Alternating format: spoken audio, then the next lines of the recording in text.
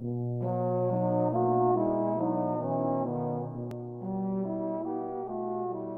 afternoon. My name is Leslie Dinwiddie. I am a parishioner at St. Paul's, have been for 29 years, and I'm currently co-chair of the One Wake St. Paul's voter registration initiative with my co-chair, Christina Myers. And what I'm doing here today is to tell you just a little bit about this initiative. You may have already received a phone call from one of our core team about voter registration, asking you, are you registered? If not, do you need help?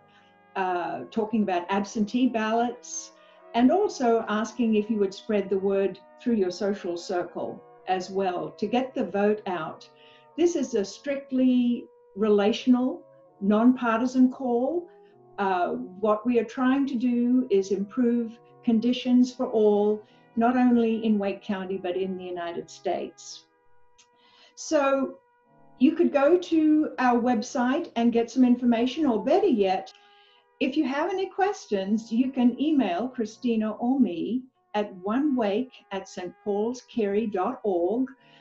We will get you more information that you need about voter registration, absentee ballots, and most importantly, we want to give you more information about the next step in this registration and voting process.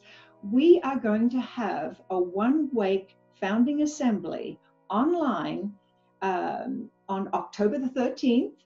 There will be upwards of 2,000 of our members of One Wake on it.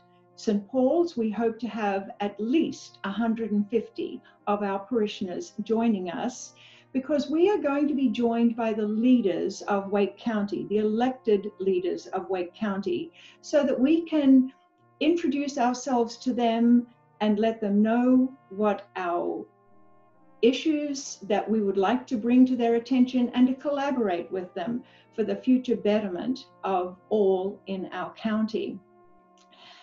So why am I doing this and why am I here today? Well, voting is something very dear to my heart. You may have guessed from my accent that I may not have been born here in the US. And indeed, I was not. I was born in Australia, and I've lived here for almost 50 years.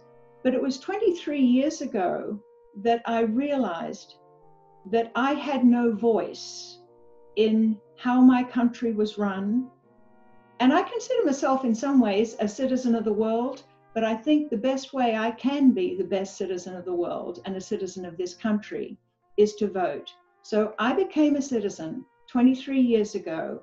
And it has been my privilege to vote every election to make this democracy work.